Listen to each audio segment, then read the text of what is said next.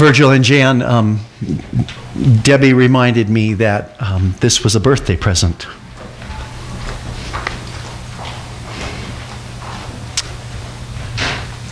A year ago. And the person who helped me receive this present was Kristen Doolin. And so I preach this morning in honor of her as she's celebrating Jesus in heaven. Because Memorial Day goes beyond, doesn't it, just those who lost their lives.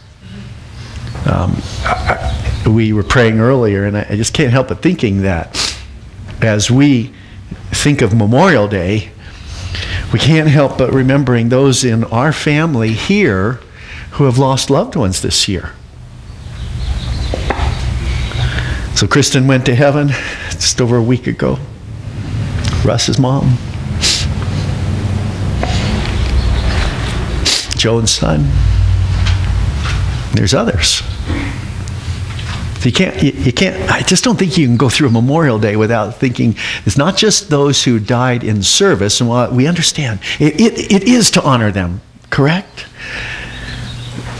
But we've lost loved ones along the way, haven't we? Sons, daughters, husbands, wives, mothers, fathers, grandparents, people we've cared about. Some of those deaths were tragic and difficult. Some of them were sudden, with no preparation. So on a day like this, our hearts are moved. And I just had to point that out, Virgil and Jan, and thank you. And thank Kristen.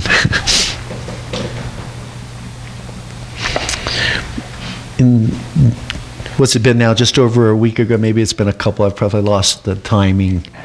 But Prince died. Kind of interesting that we use one little word like that that as his name, but he was a great writer, singer, musician. From what we understand, has thousands or at least hundreds of additional songs that were locked up in his safe that will now make his heirs even richer than the $300 million that he already has in his estate. Also may make the IRS fairly rich too, I'm sure. Did you know that over 700 people claim to be related to singer-songwriter Prince? I don't know if the number's growing or not, but now the court has ordered DNA testing to find out who's related or not. Another interesting factor, did you know that in Minnesota, where he died, that if you are a step brother, sister, step child, you get equal rights to the estate as somebody who's a blood brother, sister, son, daughter. So Prince's father had 4 children before he met and married Prince's mother. And those 4 children, those step, and technically weren't born, with Prince, but because they're step, they get an equal share. So, by the way, if any of you happen to be related to Prince, you might want to get your name in there, and so you can get some of it. Especially because there are going to be millions of dollars that are going to come to the estate. In fact, already there's been a lot of selling of his items. And please, no offense, man. I know people that love Prince are really grieving over that. But it's interesting, isn't it? The number of people who are claiming to be 700 of them claiming to be his heirs and wanting a share of the money. It leads me into this week's scripture, in which a man comes running up to Jesus, falls down in front of him and says, "What do I have to do to inherit eternal life?" When I first heard that, I thought, inherit? Inherit. An inheritance is something you get because you're related to somebody who dies. Correct? And so you get some portion of their estate, some portion of their wealth, something that belongs to them, but you get it because you're related and they die. Now, I do realize some of you will remind me of the story of the prodigal son who asked for his inheritance before dad died. But it was still about a portion of the wealth, the estate that belonged to dad that he wanted to take and use and use as his own. But so it's about something that belongs to somebody else that comes to you because you're somehow related. How do you get salvation because you're related? Well, we're going to see this morning that there are some scriptures that really remind us you don't get salvation because you inherit it from somebody else. But remember that thought. Because salvation does have an inheritance aspect to it. An inheritance comes to you because you're related to someone who dies, and they pass on value to you because of their death. Just put that thought somewhere in your purse, your wallet, your front pocket, and hold on to that as we go through this message this morning. What must I do? We're going to look at Mark 10, and we're going through verses 17 through 27. Verse 17 says, as Jesus started on his way, a man ran up to him and fell on his knees before him. Good teacher, he asked, what must I do to inherit eternal life? What must I do? And isn't there this common kind of thought? And it kind of pervades many cultures. There's probably a certain process. There's certain things. If I do these certain things, then I'll get heaven. There's even certain religions that say, okay, you have to be climbing and doing things in different lives. And if you do better, you come back as a higher level person. Or if you do worse, maybe you come back as an insect. So that's why you have to always watch out for grasshoppers. You never know. Could that be one of your previous relatives? And that there's this process of taking steps to get better and eventually to make it into heaven. There are people, in fact, modern American culture is really sold on this one. Well, I think we all go to heaven, don't we? Modern American culture would say, yeah, I think I'm good enough. Now, they may have a hard time with somebody who's been a murderer or a rapist or somebody else like that. But most people would say, oh yeah, I'm good enough. I get to go to heaven. Right, Isaiah? Good enough. I mean, come on, look around the room. Everyone here looks like you're pretty good. And aren't you probably good enough for Jesus to let you in? And I still remind you of the troubling conversations I've had when coroners have met with family members after somebody's died. And their statement is, hey, don't worry. They're in a better place. And I'm thinking, because they died, the coroner now knows that they're in a better place simply because they died? I don't think there's any promise that death just promises you're in a better place. Is that the way you earn getting into a better place? And modern culture wants to say, it's about what you do that's going to get you there. And surely God's just going to let us all in, which therefore means it really doesn't, you can be as bad as you want to be and you can still get in. That's not what the Word of God says. The rich man says, I want to inherit eternal life. I had to wonder as I was thinking about the scripture this week, does that mean he had inherited his wealth? In another text, it says that he was a rich young ruler. Oh, that even kind of gives us more insight into him. He probably got a lot of his wealth, maybe all of his wealth had come to him simply because he had a rich dad or a rich grandparent or great-grandparent, or as Virgil likes to say, a rich uncle who passed on his wealth to him. Still waiting to meet him, Virgil. Will your family line get you into heaven? Simply because of the family you live in, is that going to be good enough to get you into heaven?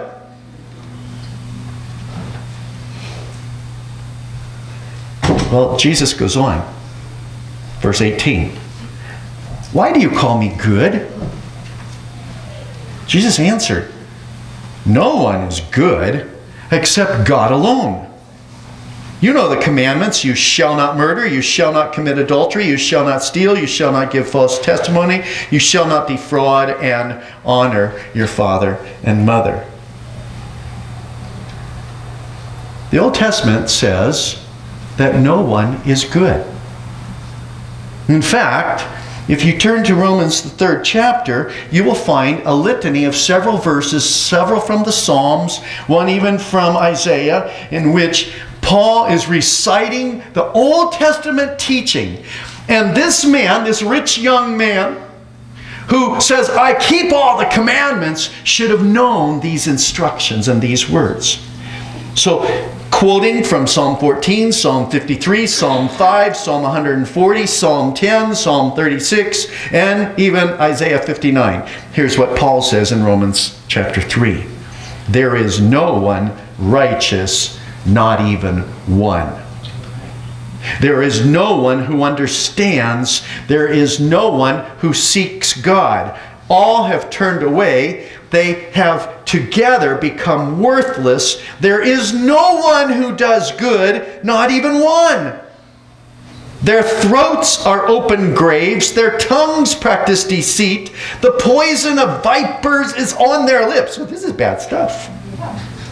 Their mouths are full of cursing and bitterness. Not on Sunday morning. Their feet are swift to shed blood. Ruin and misery mark their ways, and the way of peace they do not know.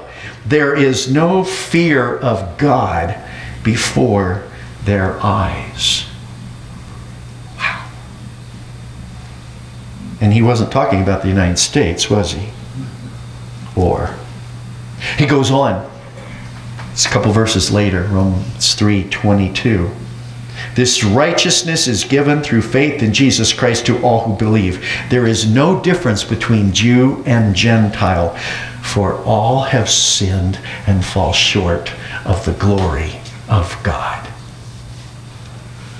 What's Paul just been saying? There's no one righteous. There's no one good enough to get in to heaven because of how good you are. All fall short.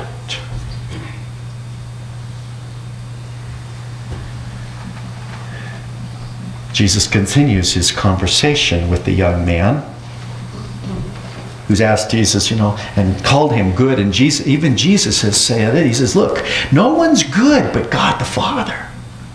No one is good but God himself. It's interesting Jesus is saying that because when this young man said it, he really had it right, didn't he? Isn't Jesus good? Isn't Jesus God? Jesus is God, Jesus is good, but the man doesn't understand that. So he's really trying to say, hey, good teacher, and all he's really trying to do is praise Jesus enough to say, hey, good teacher, I want you to see somebody else who's really good. And so Jesus is going to talk to him about the commandments, and he's going to say, oh man, I've been keeping them since I was a baby. I've honored them all ever since I was a little whippersnapper. I've never done anything wrong. He says, really?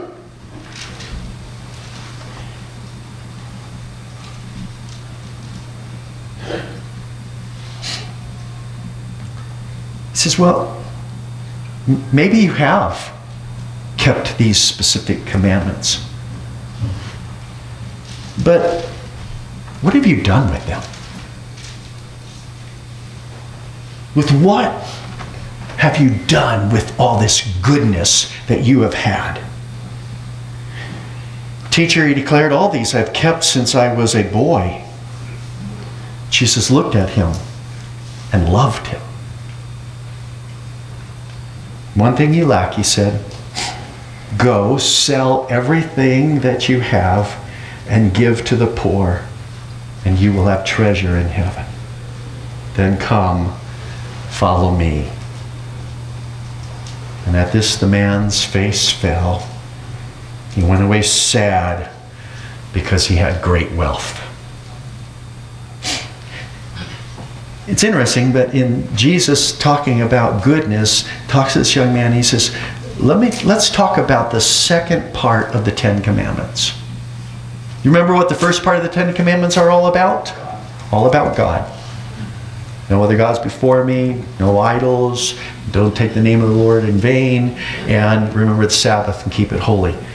It's all about loving the Lord your God with all your heart, whole heart, mind, soul, and strength. To love God completely. That's the most important part. And then when Jesus was describing the Ten Commandments to a man who, a legal lawyer who came to him and asked, what's the most important commandment?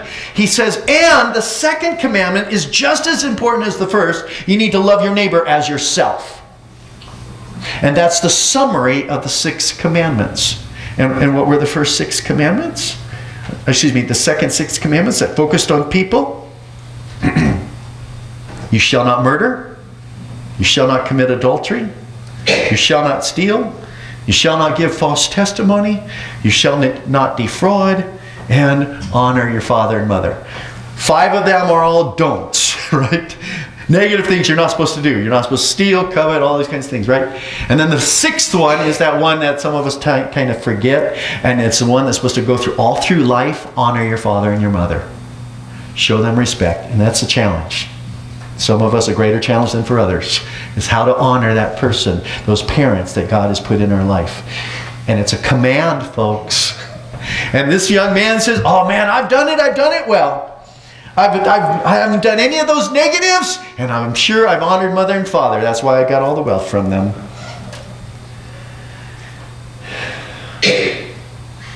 Well, you lack one thing. It's interesting.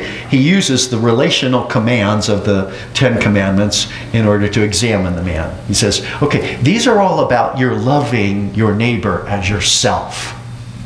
So how are you doing at it, young man? I'm great at it. Really? Okay, if you've really been so great at it, what have you done with your wealth?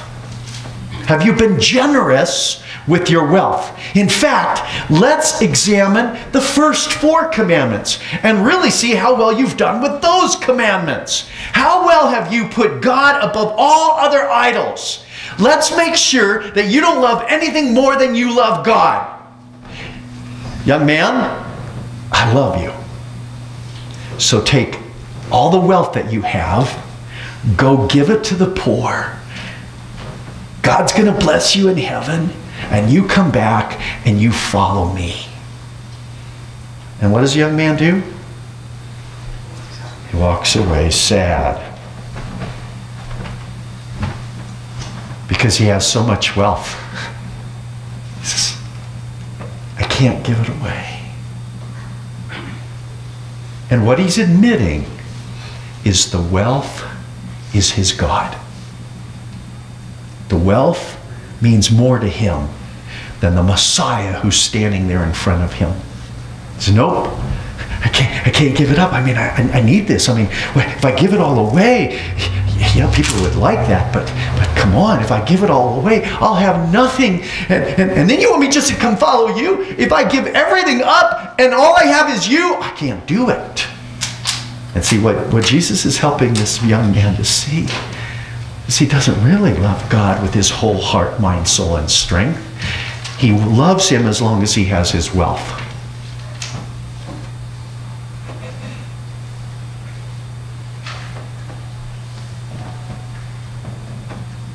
William Barclay, talking about this, says, without hesitation, the man said he had kept all those commandments.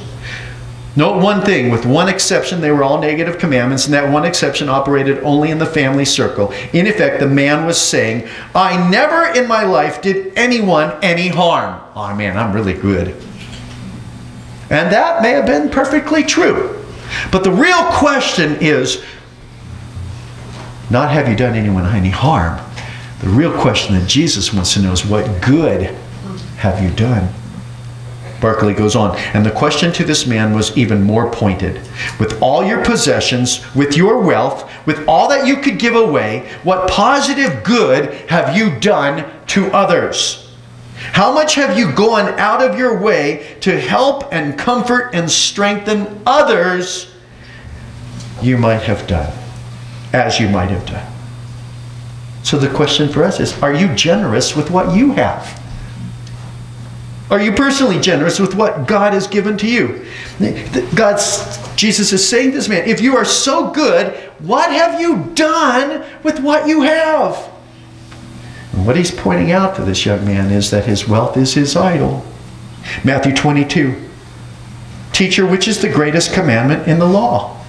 Jesus replied, love the Lord your God with all your heart and with all your soul and with all your mind. This is the first and greatest commandment, and the second is like it. Love your neighbor as yourself. All the law and the prophets hang on these two commandments. Sell everything, Jesus says. Could you all do that? Here's what I can promise you. The less you have, the easier it would be. If you don't have much, it's kind of easy to sell it. It'd be easy for Paul to get rid of his green car. I mean, it's pretty special to him, and it's a mark of who he is, and we know him. I mean, you can see that car driving anywhere around Crestline, anywhere in the mountain. Okay? Does it go down the mountain? No. The less you have, the easier it is to just sell it all. To become fully devoted and just follow Jesus. But the rich man shows, his response to Jesus shows how really he's been breaking the commandments. Does he really love the Lord with all of his heart, with all of his mind, with all of his soul, with all of his strength? Do you?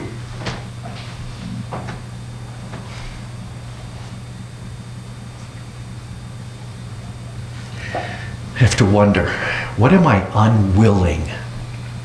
What am I unwilling to give away to follow Jesus Christ?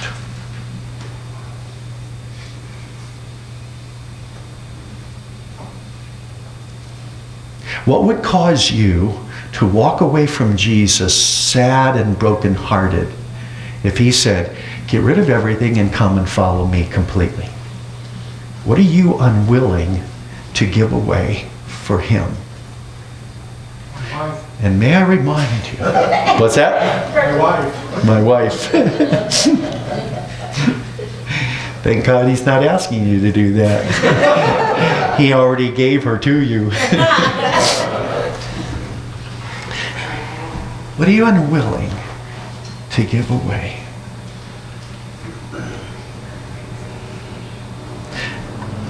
Can the rich man make it to heaven with his wealth?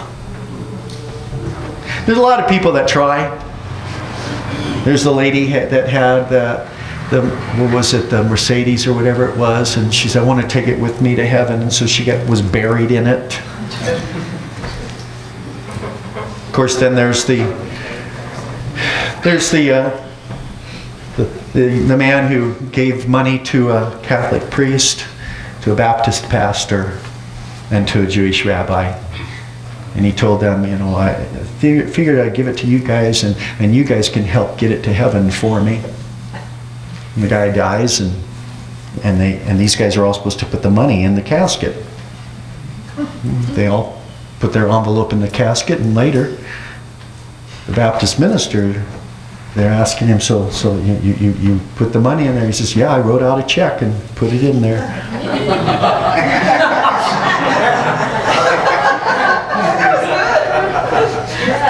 Some of you are getting it.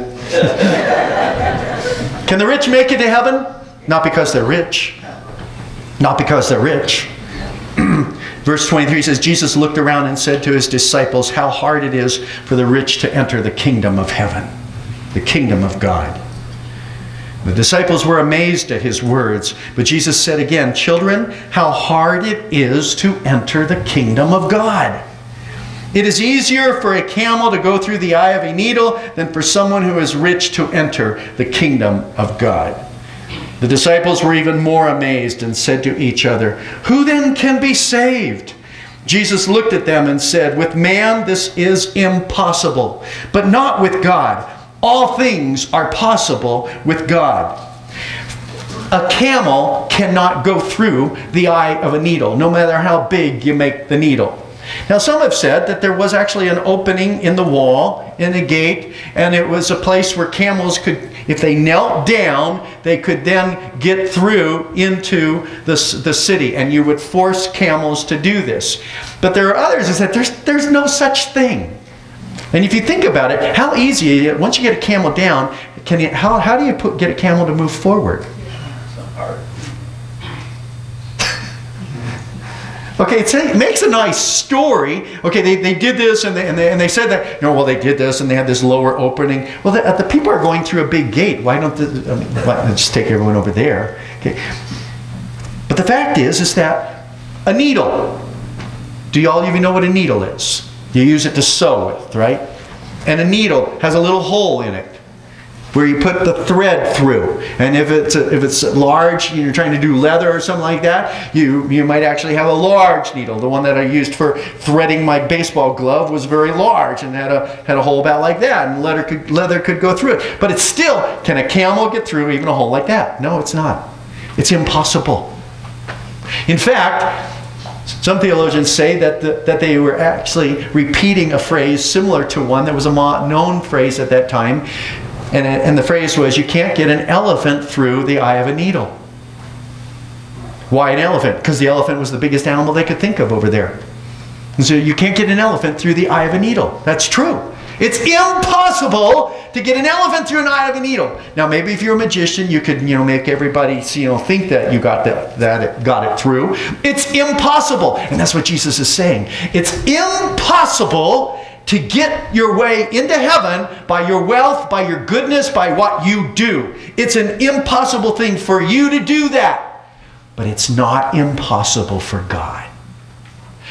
Heaven is opened and accessible because of what God does, not because of what we do. Salvation's impossible for us, but not for God. There's some things you can't do for yourself. Tickle yourself. Go for it right now, everybody. It doesn't work, does it? Okay, if that one's too hard for you, lick your elbow.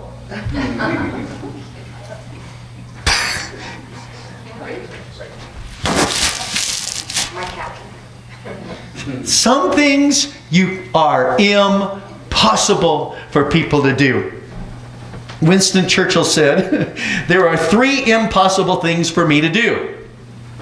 He's a little more serious than the 2 I just mentioned. Churchill said, 1, climb a wall leaning toward me. Although, have you seen some of those guys in some of those pictures? Oh man, wow, they're crazy. 2, kiss a girl leaning away from me. And 3, speak to a group on a subject about which they know more than I do. An inheritance is something that is done for you. Right? It has nothing to do with who you are, what you've done. An inheritance comes to you because you were born to, adopted by, stepchild from someone else. It wasn't you who did it at all. You can't make yourself into a relative to be an inheritor. Acts 16 says this though. He then brought them out and asked, sirs, what must I do to be saved? This is Paul, and they're talking to the jailer, and he says, what must I do to be saved? And they replied, believe in the Lord Jesus, and you will be saved, you and your household. What did Jesus say? Young man, leave everything and follow me. And Matthew 19 says, and everyone who has left houses or brothers or sisters or father or mother or wife or children or fields for my sake will receive 100 times as much and will, oh, listen to this, inherit eternal life. Now, if you heard my bias when I started this text and this message, I said, you can't inherit eternal life. The rich man had it all wrong. And yet there is a dynamic that we can inherit, right? An inheritance is something that we get of value from somebody who has died, whom we are related to. Who died for us? Jesus Christ. And when He died for us and we accept the payment of His death, we become children of God. We are adopted in. We are called sons. I know, girls, you might not like this, but sonship is powerful. Okay? You too. We all become adopted in as sons of God. Equal heirs just like Jesus Christ. One with Him. We're in the family. We get the inheritance. Do you get it? We get something special, inherited because of what Jesus Christ has done for us. Romans 8, the Spirit you received does not make you slaves so that you live in fear again. Rather, the Spirit you received brought about your adoption to sonship. And by Him we cry, Daddy! Abba, Father! Not only so, but we ourselves who have the first fruits of the Spirit groan inwardly as we await eagerly for our adoption to sonship, the redemption of our bodies. Galatians says it this way. Christ has come to redeem those under the law, that we might receive adoption to sonship. Ephesians, He predestined us for adoption to sonship through Jesus Christ in accordance with His pleasure and will. And here's a preview for next Sunday. Then Peter spoke up. We've left everything to follow you, Jesus. Man, we've sacrificed it all. We've done what you asked that young man to do. We've been willing to go wherever you want us to go. And we've left everything. Truly I tell you, Jesus replied, no one who has left home or brothers or sisters or mother or father or children or fields for me and the gospel will fail to receive 100 times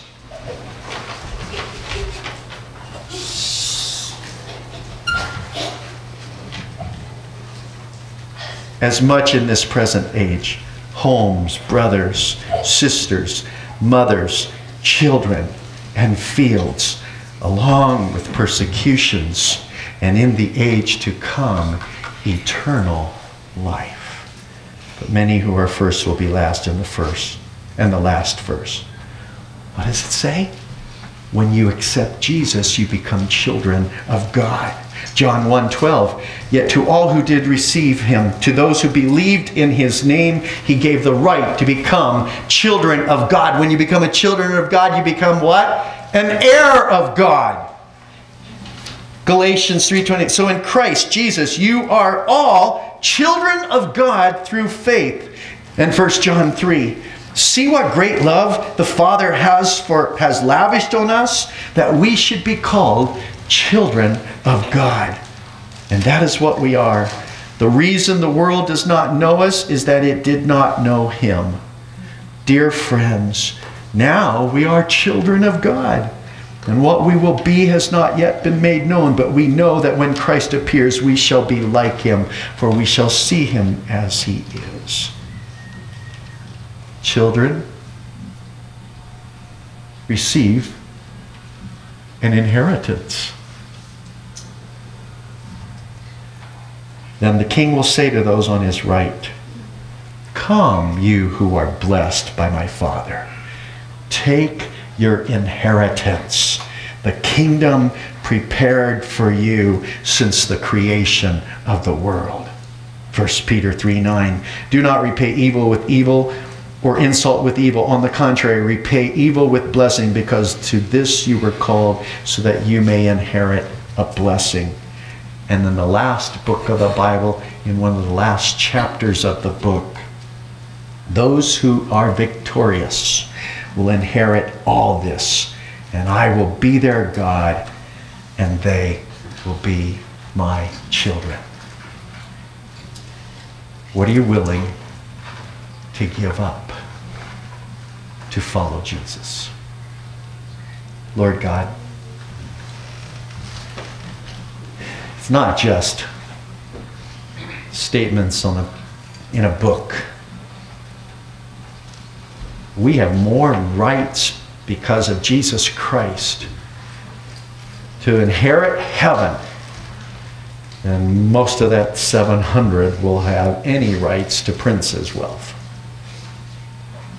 And our wealth is, wow, so much more incredible. God, help us to understand this privilege that you offer to us. And then, Lord, help us to be generous with what you've placed in our hands. And that includes our time, our thoughts, our talents, our treasures, everything. Oh God, help us to be willing to give up everything to follow you. And help us to understand, Lord. I pray that we would understand that in giving up, we are gaining everything through Jesus Christ. The Lord, like you did for this rich young man, help us to see those places in our heart where we're unwilling to follow you. In Jesus' name.